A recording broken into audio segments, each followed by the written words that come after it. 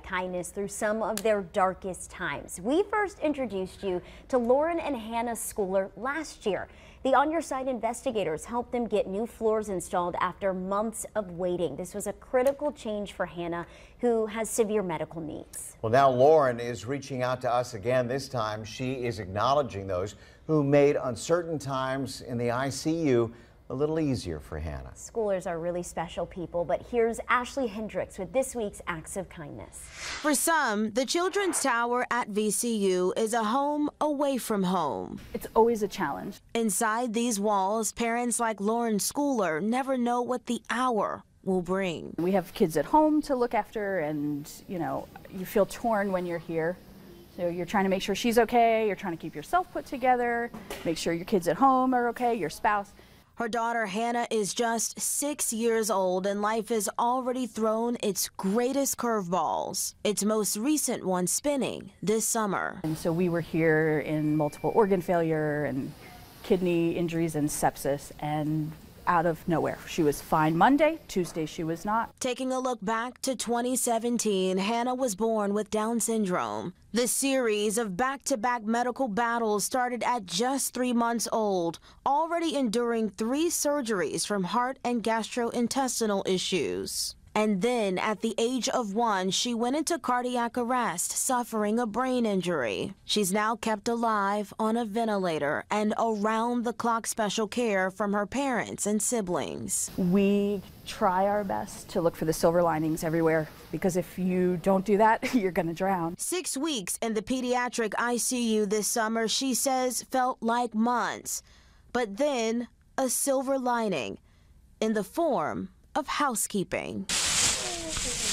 She liked the sound of the trash bags. Like when we pop them open, like she would be looking. She liked the sound of the trash bags.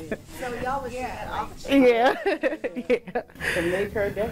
Day in and day out. It was always, how's my girl? How's my girl? Every time. Shanika Wiggins and Katrina Stanley would roll in with their cleaning tools and an endless supply of good energy, lighting up a room that had seen so many dark days. And towards the very, very end, when she was really feeling good, one day they came in and she gave them the biggest smile I had seen the whole time. And I was kind of jealous, because I was like, hey, been over here toiling over you and so worried. Like, you couldn't do that for me, but she knew. Good people.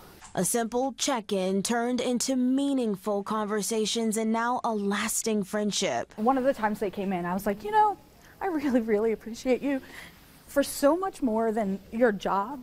And Katrina looked at me and she was like, baby, we all deserve a little kindness. And that's when it clicked. I nominated you guys for the NBC 12 Acts of Kindness. Oh. You all were so wonderful when we were here. Yeah. You meant so much to me during some tough stuff. And she loved y'all. Yes. And I just wanted you to know how appreciated you are. You're welcome. Yeah. So, this is for you. Both Shanika and Katrina were gifted $300 each and a Mexico restaurant gift card for going beyond their normal duties. It just goes to show you that you never know what your impact could be on somebody that's going through something. Just always try to be positive. Because one dose of positivity may be just enough to keep moving forward. Kindness is something that you choose to do.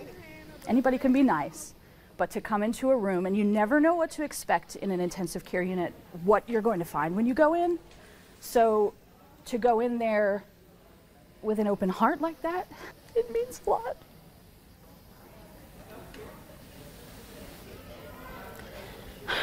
It makes you feel less lonely.